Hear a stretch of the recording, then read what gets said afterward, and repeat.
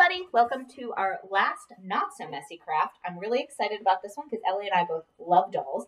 And when I was a kid, we used to play with paper dolls with my grandma.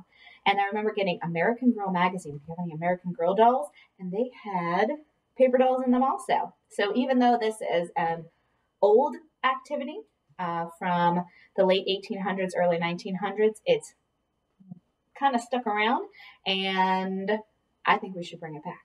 So, since the coloring and everything took us quite a while, right, Ellie?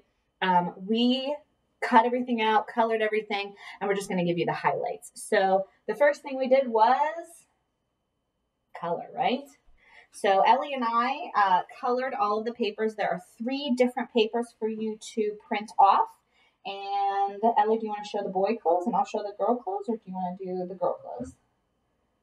What do you think? Okay, so we have our boy and our girl that we cut out. Now there's a little piece of cardboard on the side of where the boy and girl are, and then when you cut a little slit in both pieces, you can have them standing up, so there should be 4 sides. And as you can see, it looks like a Cheerios box on the back.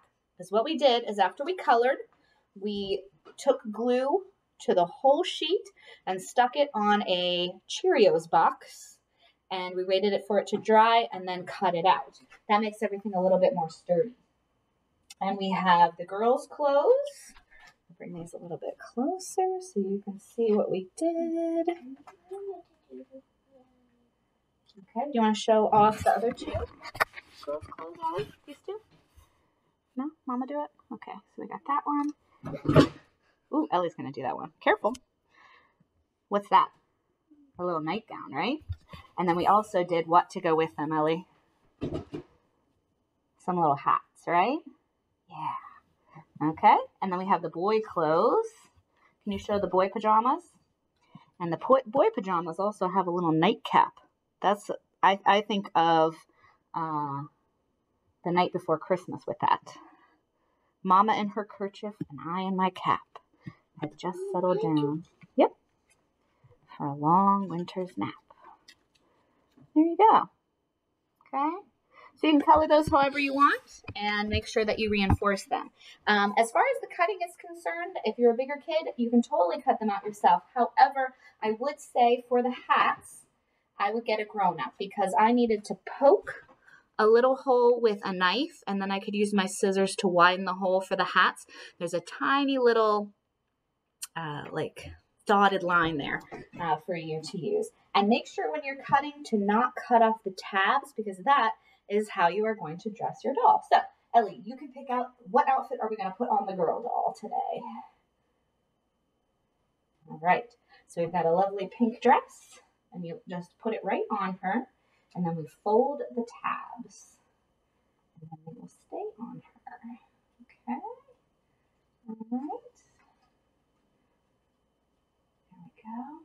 All right, we'll put that on her, and you may have to kind of play with these to make them stay on. And if you want to do a hat like this, go ahead. It just goes through the little hole that we made. There we go. And she is dressed lovely. And what should we put on our boy today? Oopsie.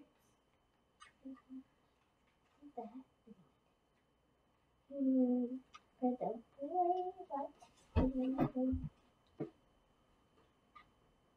this one for the boy. That one for the boy. We'll put on his suit.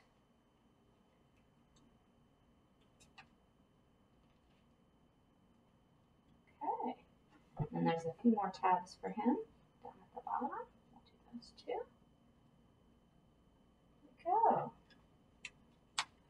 Oops. Sometimes you have to play a little bit just to make sure everything stays up. And there they are, all ready to go to church, maybe. You want to put a hat on him too? Okay.